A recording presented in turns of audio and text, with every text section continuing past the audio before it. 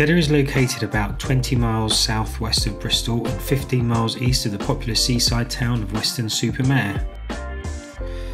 The road approaching the town is mainly single track, so keep an eye out for walkers. And as you drive through the gorge itself, it does get a bit tight and windy, so take care. The hub of the town is situated in the gorge itself, and it is a pleasant place to spend a few hours checking out everything that's there. You have things like there's a shop dedicated to cider, among other things, and they even have one made specially for me. Plenty of little gift shops for you to have a browse around, and a 100 flavours ice cream shop. We definitely recommend you checking that place out. And of course,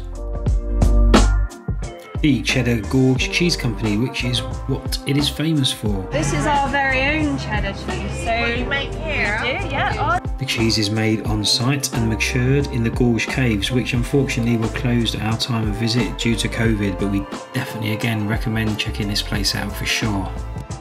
There are plenty of samples on offer for you to taste and try, and if you like it, you can buy it. So we did. And if you want to stay out of the shops, there's still plenty to see with these waterfalls and little river, and there's also some walks to take. So we've just seen that little waterfall, and we're now taking another short walk along this footpath. There's a selection of takeaways, there's some pubs, but we chose to eat in La Rocca Italian restaurant, which has the biggest calzones we think we've ever seen. Moving away from the actual high street itself, we have the Gorge Walk, which is a 5.5k walk around the top of the gorge, and here's a couple of clips, but I've done a full video on this, which I'll link in the description below.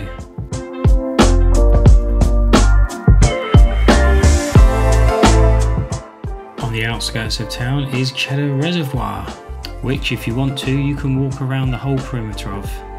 So the whole walk around we think is about 3.5k, so it'll take us the best part of an hour.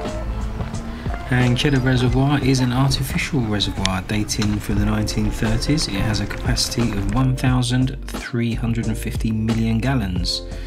That is a lot of water, and is supplied with water taken from the Cheddar River, which you've seen in Cheddar Gorge already. Pretty place. And now we're going to jump back in the car and go to Crazy Golf. And why not try to squeeze in a quick game of Crazy Golf before you head off.